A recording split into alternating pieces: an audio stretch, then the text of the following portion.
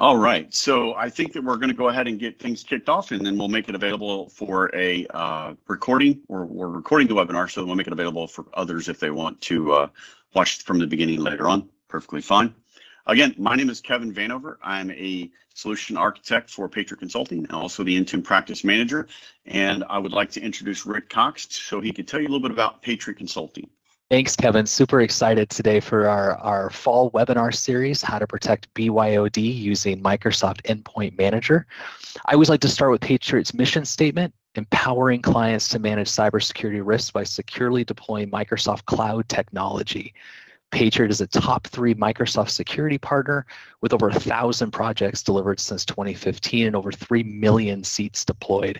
We have a heavy focus on customer satisfaction. As you can tell by a 98% customer satisfaction rating, our customers are everything to us. So in the spirit of getting this kicked off, we want to obviously thank you for spending time with us today, and we look forward to a great session, How to Protect BYOD using Microsoft Endpoint Manager with our practice lead, Kevin Vanover. Kevin, over to you. All right, thank you, Rick. All right, so complexity is inherent in today's mobile environment, with multiple scenarios presenting themselves in the simplest of environments. You have company managed devices. These may be dedicated to a specific user or devices that are shared across multiple employees.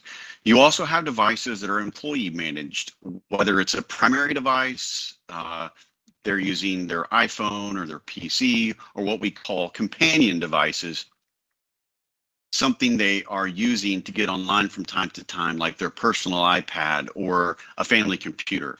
And then lastly, you have your third-party devices. So this is going to be your contractors, kiosk scenarios, but basically they're managed by other entities, or they're not managed at all, but they're unfamiliar to you.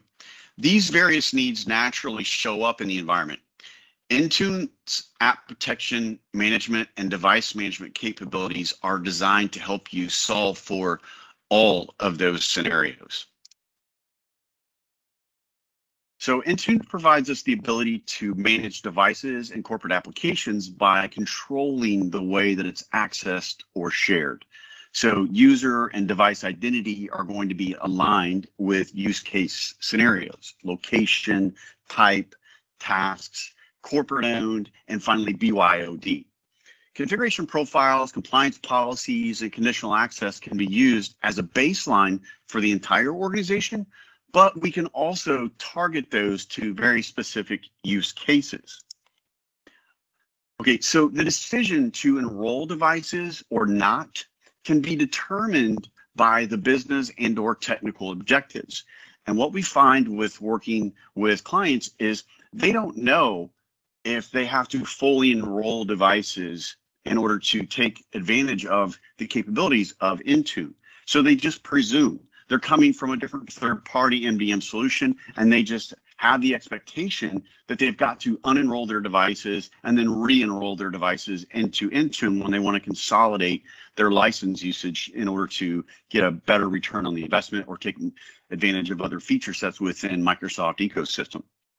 But a lot of times what we find is that once we've gone through what their requirements are, they really don't need to enroll the devices because the devices aren't owned by the organization. They're really BYOD devices. And if you wanted to enroll the devices, there's very unique reasons why you have to and many reasons why you don't. The big reasons why you would need to enroll. So for example, if the device management capabilities that require enrollment make sense, like you want to be able to push and pull applications or device configurations such as certificate services or a VPN, then enrollment might make more sense at that point in time.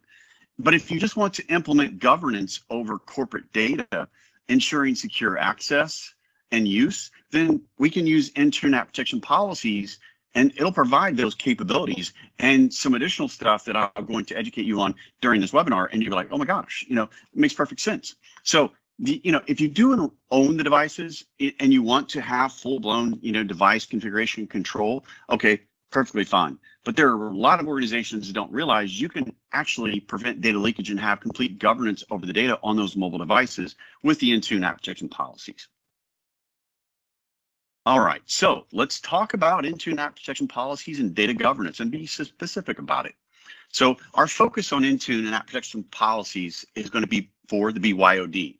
So there are some basics that I want to get out of the way here. So users should own their devices. Users have an Azure AD account because Intune app protection policies are an extension of the Azure identity for the user. Users are assigned an Intune license. Users are assigned a Microsoft 365 app or enterprise license. This will allow us to manage the data governance and use. Now, Microsoft does provide a license M365 E3 and E5. Both of those cover all of the license requirements for the Intune bundle SKU. All right, the users are members of a security group that is going to be targeted for the app protection policies. So those are just the basics. All right, so let's move on. Common use platforms. So this is where we're going to find that, all of our Android devices and all of our iOS devices are going to be supported in this realm. So what do Intune app protection policies actually do? All right, so managed applications, what we call managed applications. These applications allow us to wrap a security container around the corporate identity by way of extension, the user ID. It does not give 2 cents about the personal applications that are on a device. So social media, text messages, photos, whatever streaming services they might have, even personal OneDrive scenarios. Those sorts of things aren't associated or will ever be affected by the Intune app protection policies because only the applications that we target, we call those the managed apps, are going to be governed by the Intune app protection policies. But one more really cool thing to know here is that they are identity aware. So that means that a user doesn't have to have 2 different applications for email, one for personal context, one for corporate context. It is associated directly with user identity. So a user can have an Outlook mobile profile for their personal email and another one for their corporate profile email in the same application. The app protection policies are only going to focus on the corporate identity. All of the email in the corporate profile won't be bothered by it. So, you have that separation of corporate and personal even within the same application that is targeted by the Intune app protection policies because it's smart enough to understand that that's a personal identity. I don't care about the data over there. But it does provide governance of the data even in between those 2 contexts.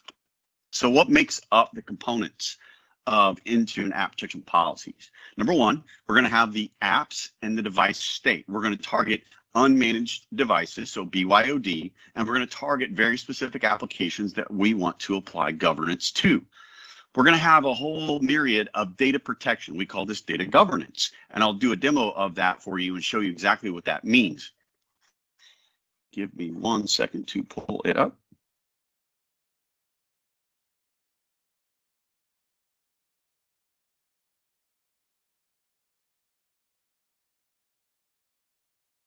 Right, and so this is a demo tenant that I have built in an Intune app protection policy for. So as you see, I just gave it a basic name, iOS MAMWE. It's an iOS, iPad OS, that's the platform that I'm targeting. I'm telling it to target all apps on all device types. So that means I'm really targeting both managed and BYOD in this case, but you can come in here and you can unselect the types of devices that you want to do. So I can do no, and I can just come in and say, oh, I just want to do unmanaged, all right? And then I would just review and save, and now I'm just targeting the unmanaged devices, BYOD. And the public apps, this is where we're talking about the types of apps that we want to target. And this is where I can say, okay, I want to do all apps. And if I say all apps, that means all applications that are what we call MAM aware, mobile application management aware without enrollment. So these are applications that have been wrapped with the Intune SDK, and so they will respect the Intune app protection policies, and we can target them specifically. All right. You can also select Microsoft Core and all Microsoft applications. So the core is just going to be your basic applications, so Edge, Excel, all of the Office applications, or you can, break them down, Microsoft Outlook, PowerPoint, and so on and so forth. But it's also going to include OneDrive and SharePoint. And then you have all of the Microsoft applications. And if you click into that, it'll show you a list of what those are. So this is going to be pretty much all of the cloud apps within Microsoft ecosystem. Those are the applications that can be targeted by the Intune app protection policies, and you can see you can break it down by that. Now, when we get into data protection, you can see that I can prevent the user's ability to back up their data to a third-party SaaS solution or iTunes or Google Cloud. I don't want them to be able to back up my corporate data into their personal storage solutions. And these are the selected apps that we can exempt from the app protection policy because they're going to be covered later. All right, save copies of org data. So I'm telling it, I don't want you to be able to save copies of org data on the device. I'm going to force you to save any corporate data to OneDrive for Business or SharePoint. That means that those users need to be assigned a license that includes OneDrive for Business and or SharePoint. And you can take SharePoint away, or you can take OneDrive away. If you didn't want to make that app available to your end users, you can do that. App dialers. So if you have a specific app dialer that you want to be able to be available and on your devices, you can go in there. You'll have to select the values for that app dialer, but then it would become aware. Receive data from other apps. So this is where I can say, okay, I want to receive data from other applications on the device into my corporate context, and then my corporate policies will apply to that data once it's in. All right, open data in org documents. I'm going to go ahead and allow them to do that. Allow users to open data from a selected services. I can pick those services and let them open up that data.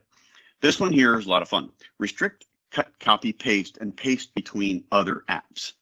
What that means is that I'm going to block users' ability to cut, copy, paste corporate data out of a managed application into a personal context or application, but I will allow them to copy, paste from outside within the personal context into the corporate. So I can go one way or block it altogether. All right, encrypting org data, third-party keyboards. I'm okay with that. So really what we're looking at here is an enterprise level 2.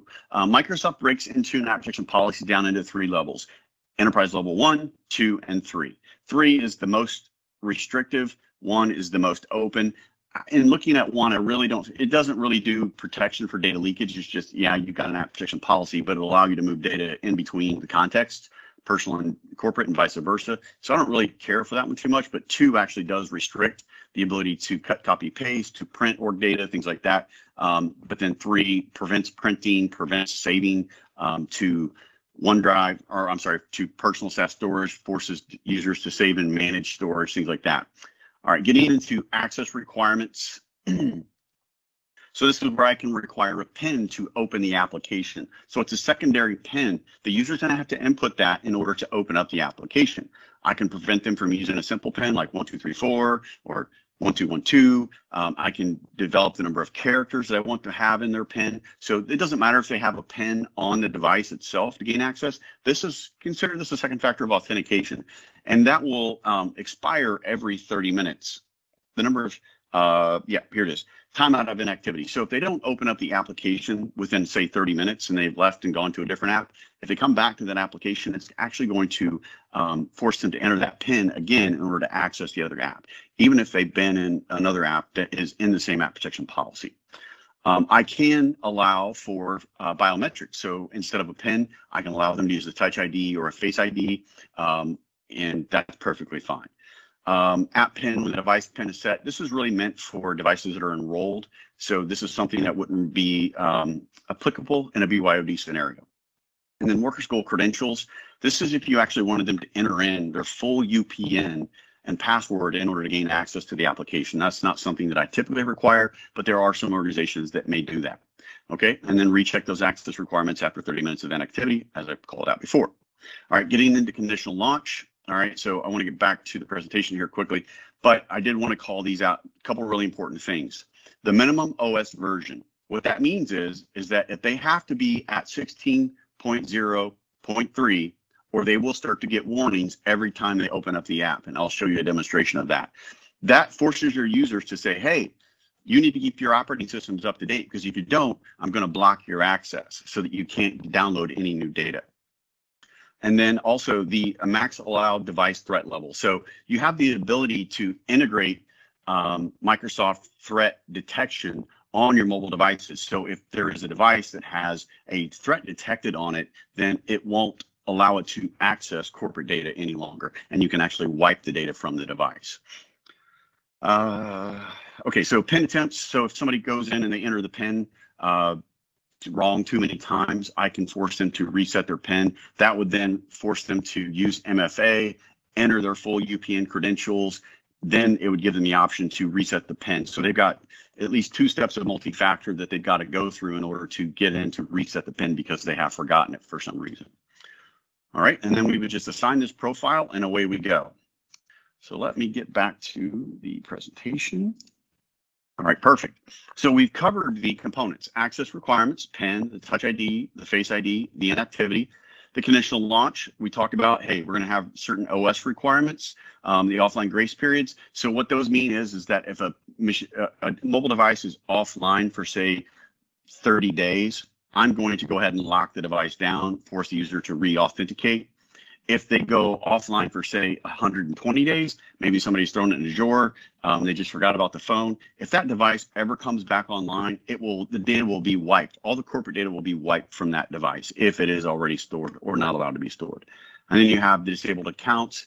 So if there is an employee exit, I can go in and tell it, hey, disabled accounts are going to be blocked from accessing it, so they wouldn't be able to get on their phone and capture any data that they wanted to really quick. As soon as I disable that account, that device checks in, it's going to go ahead and block their ability to access that data. And then we talked about the MDT, the threat level on the device, and the policy assignments. A lot of data thrown in there, so refer back to this if you have questions, or if you want to, you can email us, and I have an email address that you can send that to at the end of this presentation. All right, so getting into conditional access. So what happens behind the scenes in a conditional access? You can see it's quite busy. So when we set up conditional access, one of the things that's required at that point is you have to have a broker application on your mobile devices. So in the case of iOS or Android, they can use the Microsoft Authenticator. In the case of Android, if the company portal is already on the device because they've been using it for other things, then that is going to become the broker application. If Authenticator is first on an Android device, then it will become the broker app for conditional access and making sure the device can gain access. So the user is going to try to authenticate to Azure from, say, an Outlook application. The user is going to get redirected to the App Store to install the broker app. This is not something you have to go out and do on all of your mobile devices prior to implementing Intune app protection policies. It will realize that it's not there, and it will show them, here's where you go, download it, okay, and then I'm going to move on. So it's a guided experience, and I'll show you an example of what that looks like. If the users try to open their email in a native application after the policies have been applied to their account, it will also redirect them to the App Store to install the Outlook mobile application so that they will use that, because the native email applications on iOS and Android are not what we call MAM aware. So they're not aware, they don't have the SDK wrapper around them to support mobile application management. And so that can't be used. And so that causes a bit of concern for people because they don't want to use a different email application and they don't want to sync their contacts and their calendars. Well, we have an answer and can help you through that so that they will have a better experience. All right, so the broker app's going to get installed. Then the broker app starts the Azure AD registration process, creates a device record in Azure AD, and the process is the same as the mobile device management, the enrollment process if you went down that road. The broker app confirms that the Azure AD app device ID and the user and the application. The information is passed to Azure AD to sign in to the servers to validate the access to the requested service. The broker app sends the app data client to Azure AD as part of the user authentication process. Azure AD allows the user to authenticate and use the app based on the policy's approved list. And then finally, the Outlook app communicates with Outlook Cloud Services to initiate communication with Exchange Online.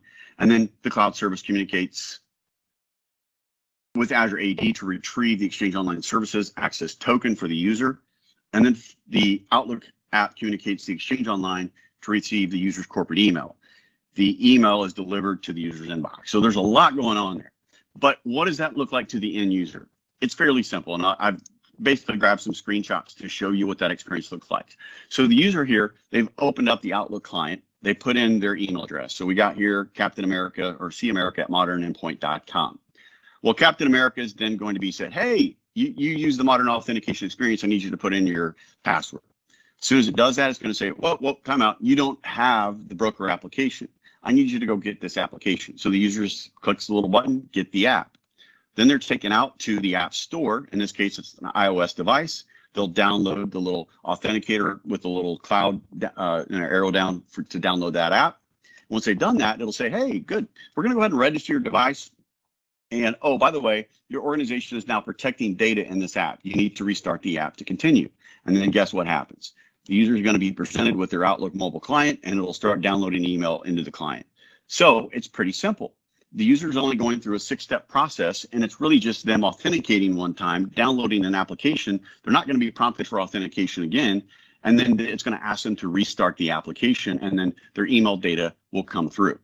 Now, there's a couple other things that are going on here. One, the user might be upset because they're going to have 2 different calendars. They'll have the local calendar that's in the iOS or the Android device, and then they're going to have their Outlook mobile calendar. So what we can do is we can go through and do an app config policy in Intune that will allow Outlook mobile to have access to the local databases, the calendar and the contacts. And then it will allow them to see that data in the Outlook mobile application, so the user doesn't have to have 2 different apps in order to maintain their calendar and contacts. And when someone who calls them from their local contacts database, it won't show up as a phone number. It will actually show them caller ID, and they should be a much happier experience for them at that point in time. Now, if you have a user that loses their device, or the device gets stolen, or there's an employee exit scenario, you have the ability to reach out to the device, and if there's any corporate data on the device in the corporate applications, they will be able to create what we call a wipe request, where they basically go in, they do, hey, I want to do an app selective wipe. I want to create the wipe request. I'm going to go ahead and select my user. You go out and pick the user name. And when you do that, it's going to give you the devices that are associated with Captain America. And you can see it's Kevin's iPad. And then as soon as I've done that, I'm going to go ahead and say, complete the selective wipe request. It'll show up as Captain America is the user, and the state is going to be pending. And when it completes, it'll show as the status of completed here. That means that the device has been contacted from Intune, and it's reached out and it's wiped all the corporate data from the device without impacting any of their personal data. All right, so I wanted to give you a demonstration of some of the user experience on the iPad device. So I'm going to share the screen from that device so I can show you what that looks like. Get to the Teams app.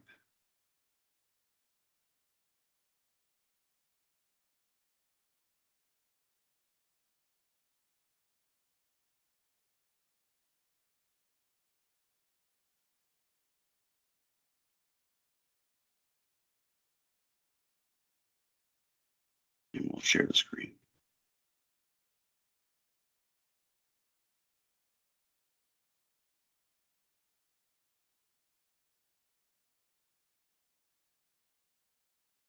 I'll give it just a sec to make sure everybody can see that it's okay. All right.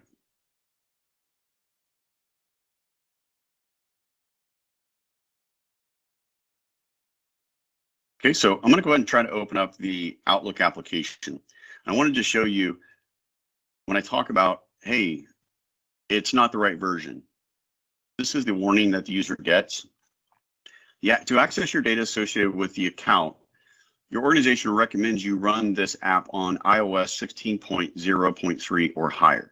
I purposefully had this at the previous version because it's not less than or equal to. It's actually anything less than the version I put out there in the Intune conditional launch. So users would have to acknowledge this before it will let them open the application. And then once I've done that, they'll have access to the data. I also wanted to show you a demonstration. So I'm going to try to copy data from a corporate app, in this case, Outlook. So I'm just copying the Azure DevOps thing here. I'm just going to copy it. All right, and then I'm going to try to go out to the Notes app, which is a personal app. It's not MAM aware. So I'll create a new note and I'm going to say, okay, I'm going to try to exfiltrate some of that data. I'm going to go ahead and try to paste it in. And as soon as I try to paste it in, I'm met with this. Your organization data cannot be pasted here. So that's the Intune app protection policies at work. Number one, it notified the user that, hey, you're on an older version of the iOS. We need you to go ahead and get updated. And then two, when I tried to exfiltrate data or cut, copy, paste from a protected app to a personal app, it just basically told me, hey, you can't do this. You can't paste that data here. So you can see it's effective. And it's something, all the policy settings that we talked about in the presentation are affected on this device. And if I want to do a selective wipe, I certainly can. But I got it, I sort of demonstrated it in the presentation already. So I think we're good to go there. So with that being said, I'm going to go ahead and share back here. Sure, we get there.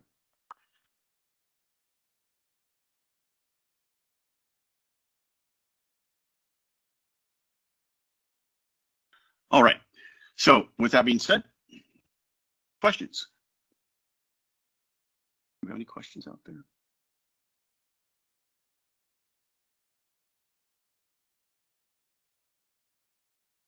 All right.